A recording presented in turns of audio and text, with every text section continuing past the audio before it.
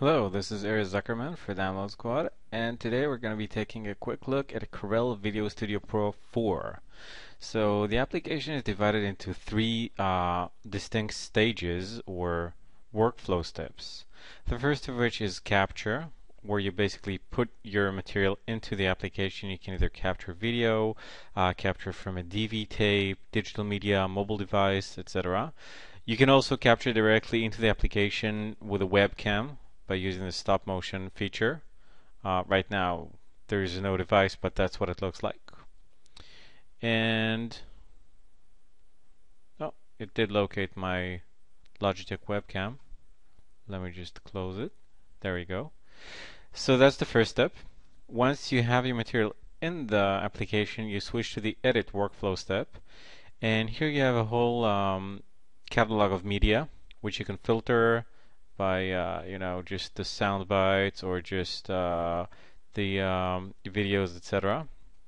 And you basically can drag it onto the timeline like this, and just you can easily trim segments like this and move them around. Right now it's in overlay mode. Let me just delete that. And Corel also offers a whole bunch of transitions. These are my favorites, but there are many, many different transitions. It looks a little bit cluttered, but the reason is that every transition is animated to show what it looks like. So you don't actually have to try each of them out. You could just quickly look at the icon and see what it's going to do on your video. And there are also title effects, and you can download more titles here with the Get More Content. And you see there are title packs you can download, and there are going to be more of these eventually. And you see here I'm using one title pack which is kind of animated. Let's see if I can show you. Here you see that's what the animation looks like. And there are background colors. There are image effects which you can apply to your entire video or just part of the video. Like, for example, I can emboss this entire video now. That looks pretty horrible, but I can do that. And that's that. And I can also edit the sound. That was the wrong icon. That auto music icon is for adding a soundtrack. But this is the sound editor, which I can edit. I can edit surround sound if I have several tracks, etc. And yeah, so that's what that looks like.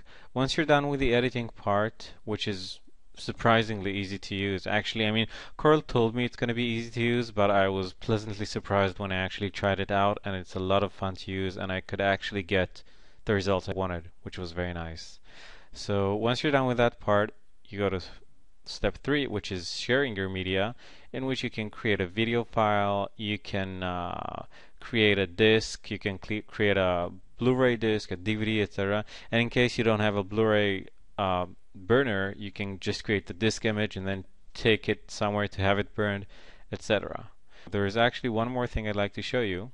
Let me just close that. Okay, so the one other feature I really wanted to show you is the fact that you can take the entire interface apart. That's actually important. For example, here's the preview window. I can just dock it anywhere I want. I can take it to my secondary display, etc.